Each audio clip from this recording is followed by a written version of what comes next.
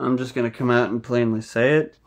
I'm 100% sick of this nation and what it's become. I'm 200% sick of our government and what it's become.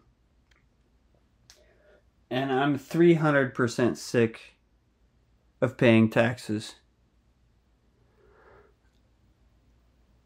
I don't know what the fuck is going on, but I thought that we fought the British in 1770, whatever the fuck, 4, to get away from the fucking taxation at fucking 2% or 4% or whatever it was.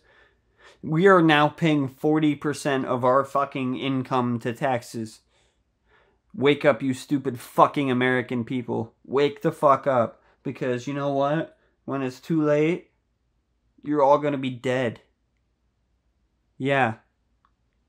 And guess who's gonna replace you? Somebody who's bowing down to the government and worshipping them like they're their ever-loving tit of the cow. Seriously, people? Wake up. I make $65,000 a year and I don't have anything.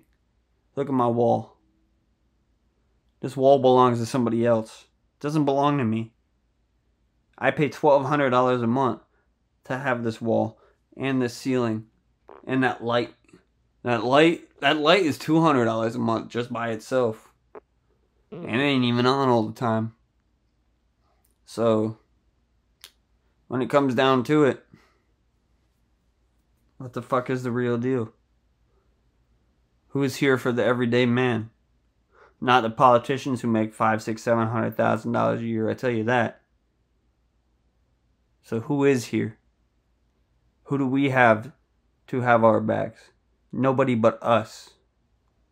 We have each other's backs. And that's what we founded this country on, was having each other's backs.